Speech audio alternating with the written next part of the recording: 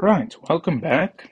In this video, I just want to try and solidify the concept of stoichiometry. So, I've got a very simplified example, and then how to relate if you're given the number of moles or the mass or whatever, some information about one of the reactants or products in a chemical reaction.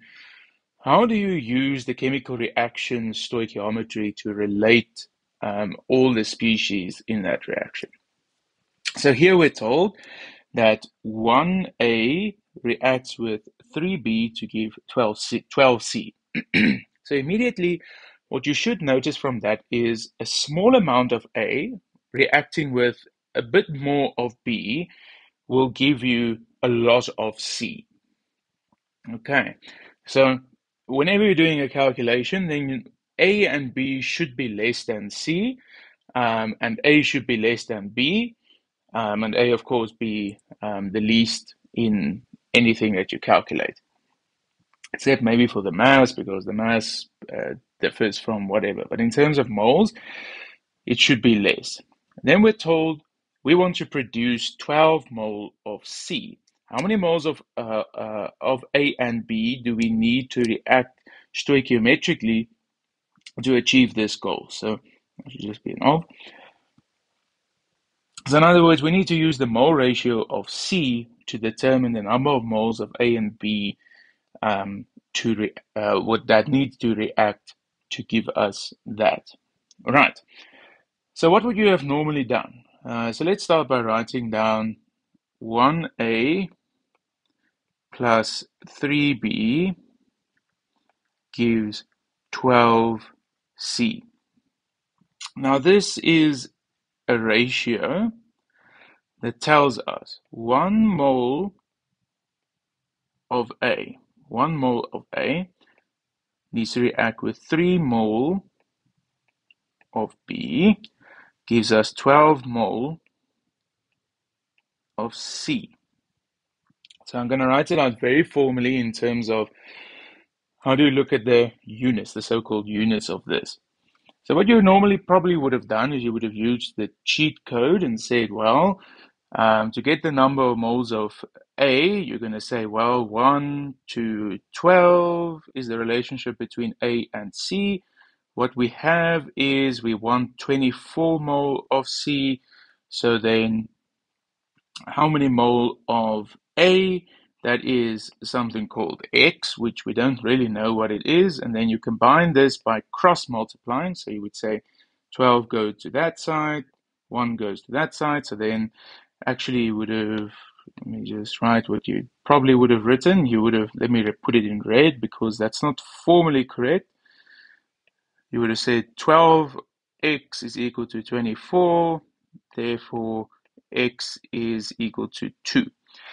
And then most of the time, and it's 2 because of course you would divide by 12 on each side. Now most of the time you would just leave it as such. But what is x? X is actually mole A. That is the so-called like the unit of this x. So what is the more formal way to write it? Well, normally we would do some other kind of writing. So we would say the number of mole of A is equal to the mole of A divided by the mole of C multiplied by the mole of C. So we want 24 mole of C. We have 12 mole of C for every 1 mole in the reaction. So we put the number there at the bottom, we put the number atop, and then we would say, well, that means it is twice the number of mole of A, is what you would have gotten here. So in other words, you still get 2 mole A. But where does that come from? How can you sort of combine those two to maybe just help you to see what's going on? The thing that you need to do is you need to write, this is, so your ratio here, there's 1 to 12, is technically what? It's 1 mole A to 12 mole C. What do we want? We want 24 mole C, and we want Na mole A. Okay. And now, oops, that's terrible. That's even worse. Why can't I make an, okay, I'm just going to leave it. Na is then equal to, so if we cross multiply, it's too close again. So let's do it. So cross multiply to that side. What do we get? We get 12 mole C times Na mole A.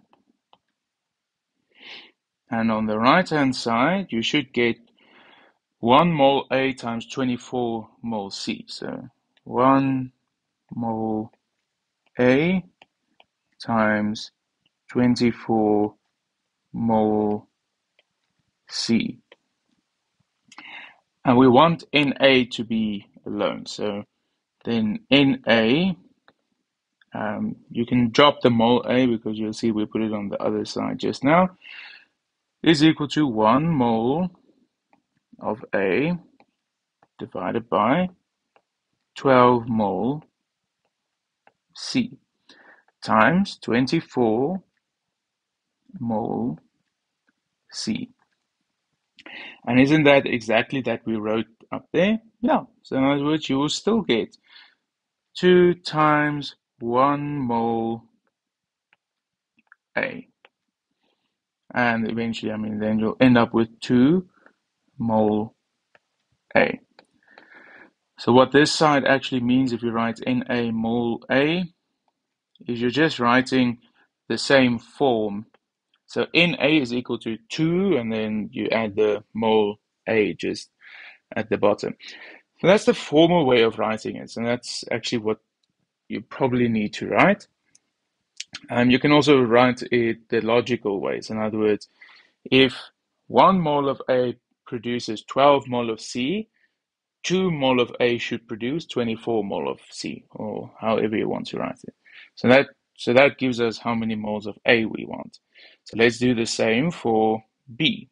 This is now 3 mole of B, so 3 mole B gives us 12 mole C. But how much do we want? We want 24 mole C, and we want the number of moles of B. So in other words, we end up with 12 mole C times NB is equal to 24 mole C times 3, so 3 mole B times 24 mole C. That means NB is equal to 3 mole B divided by 12 mole C times the 24 mole C. So then it's still going to be 2 times. So you'll get 2 multiplied by 3 mole. In other words, you need 6 mole of B. And that's the formal way of writing it. So now there shouldn't be any confusion. You haven't lost any units and you shouldn't have made any mistakes because you have a nice way of relating it, an easy way of relating it, and now you have a nice formal way of writing it. So it keeps the units, is very explicit in how you calculate it. And of course, in any question like this, you must end up therefore 2 mole of A must react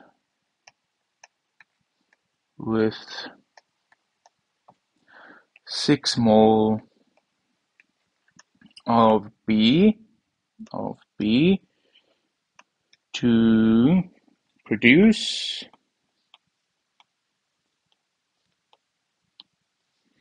what was it? 24 mole of C.